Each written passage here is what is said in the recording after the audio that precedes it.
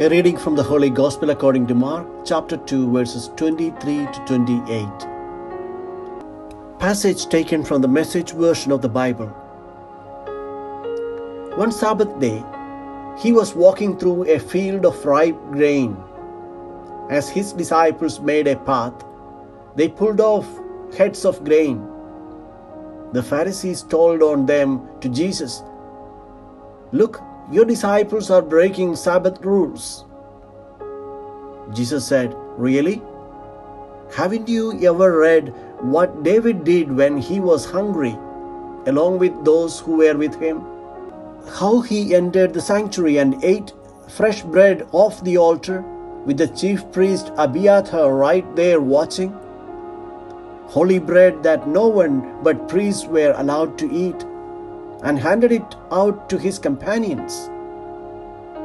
Then Jesus said, "The Sabbath was made to serve us. We weren't made to serve the Sabbath. The Son of Man is no lackey to the Sabbath. He is in charge." The Gospel of the Lord.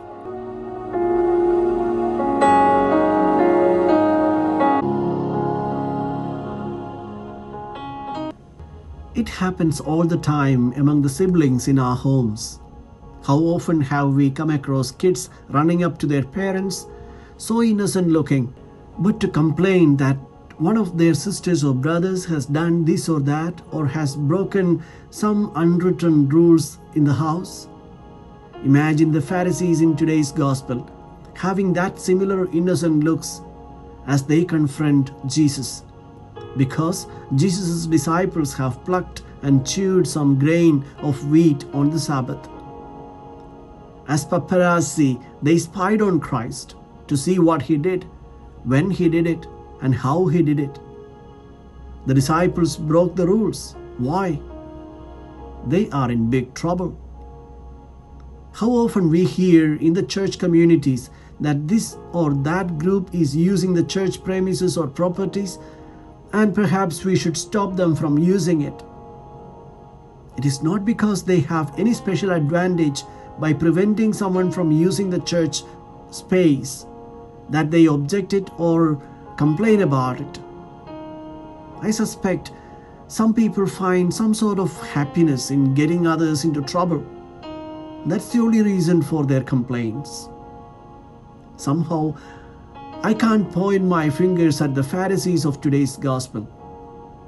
Their behavior reminds me of that part of my wrong self, the part of me that tries to catch someone else doing something wrong, the part of me that plays "got you" kind of attitudes, the part of me that would consider myself better than the rest.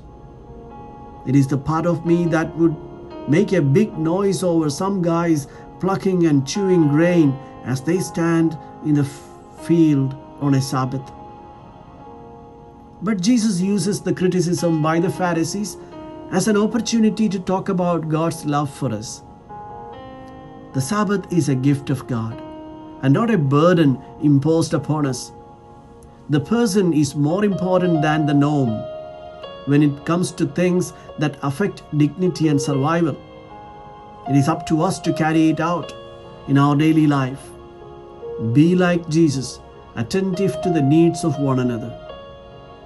By the way, before being paparazzi of our brothers, let us remember the words of Saint Francis de Sales.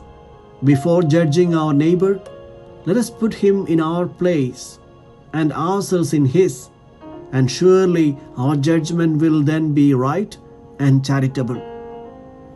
Remember, when we are about to point our finger in criticism or blame, the Lord calmly reminds us that we are being silly and boring.